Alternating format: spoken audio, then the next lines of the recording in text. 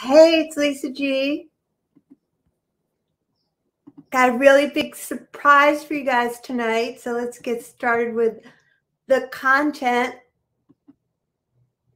I'm thankful for you and 5 ways that gratitude can make you happier.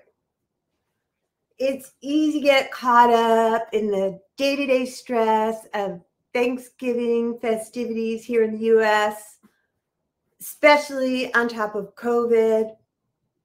And there's definitely plenty of stress going around. Let me know if you guys are feeling it and how you're doing. I'm Lisa G in Santa Monica. Let me know where you're tuning in from. By the time we get to the end of this video, you'll have my top 5 ways that gratitude can help with some of the sadness, stress, and anxiety that the holidays can bring. And stick around, I'm bringing on a very special guest. I know gratitude really helps me and calms me down when things get stressful. You can't be angry or afraid and grateful at the same time. What a crazy time the last few years have been. I don't know about you, but with Kobe dying, our beloved sports star, the uncertainty of the lockdowns, and with the riots being right next door, I felt terrified. Even though the last 2 years have been a challenge for me, I'm grateful to have not just survived, but thrived and made a successful pivot in my business relatively quickly.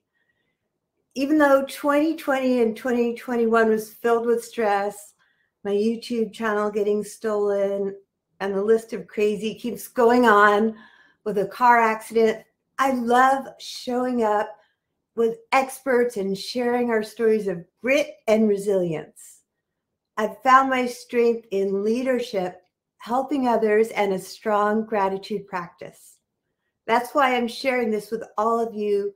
With the Thanksgiving season here, I want to share my gratitude to all of you in my community. The people that I've met here online have become like family. And of course, I'm grateful to all of my friends, family, and clients that have supported me along this crazy Corona coaster ride.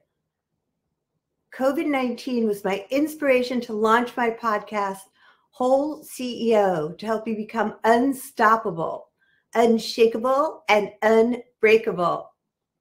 Simon Parsons, thank you. Let's all bounce back better than before with more grit and resilience. Join me every week for inspiration, especially if you feel lost, overwhelmed, or down at this time of year.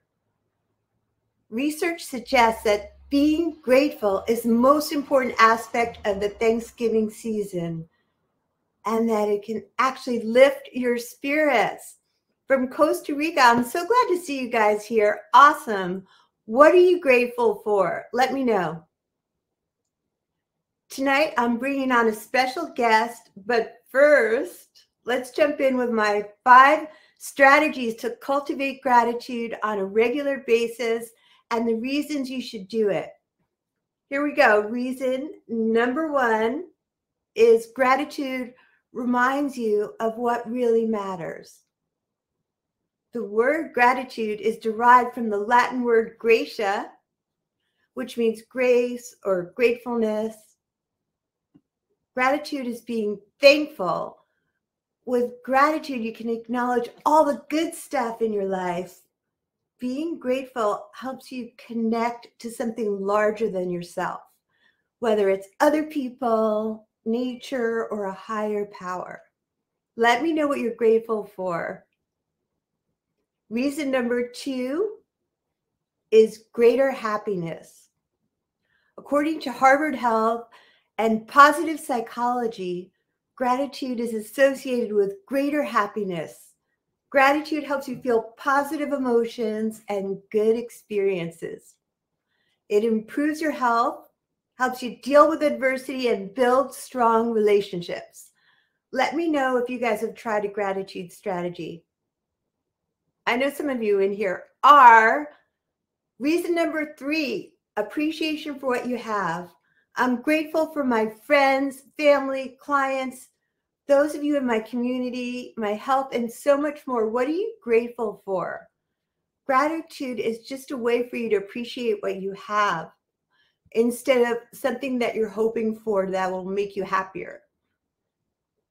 Gratitude and appreciation around the holidays will help you refocus on what you have instead of what's lacking. The way I practice gratitude daily is during my meditation. I practice being thankful for what I have and grateful in advance for what I want to manifest. Strategy number 4 is to practice gratitude by writing a thank you note or an email, keeping a gratitude rock or journal. According to Harvard, another way you can make yourself happier and nurture your relationships too is by writing a thank you letter or an email, just expressing appreciation for someone that impacted your life. Send it, or even better yet, tell them in person. Make a habit of sending a gratitude note regularly, and don't forget, write a gratitude note to yourself too. David Hensel, a recent podcast guest, kept a gratitude rock in his pocket. I remember that from The Secret too. And he kept it with his wallet and his keys to remind him daily of what he's grateful for. You can also keep a gratitude journal or reach in to an accomplishment jar when you need a happiness boost. Make a habit of writing down and sharing thoughts about what you're grateful for each day and watch your relationships improve. This happiness hack will remind you to count your blessings instead of thinking, when X happens, I'll be happy. Just pick a regular time like I do. Sit down and write about what went right or what you're grateful for. Be specific and think about how you felt when something good happened to you. And number 5, meditation and prayer and mindfulness. Meditation involves focusing on the present moment without judgment. And for me, focusing on what I'm grateful for. I'm Lisa G, and that's exactly how you can hack happiness by practicing gratitude, because what you focus on expands. Oprah said, opportunities, relationships, even money flowed my way when I learned to be grateful no matter what happened in my life. I feel really blessed this year and excited for what's to come as I get to travel again, see my friends, clients, and family. With this year coming to a close, what are you excited to accomplish by the end of the year?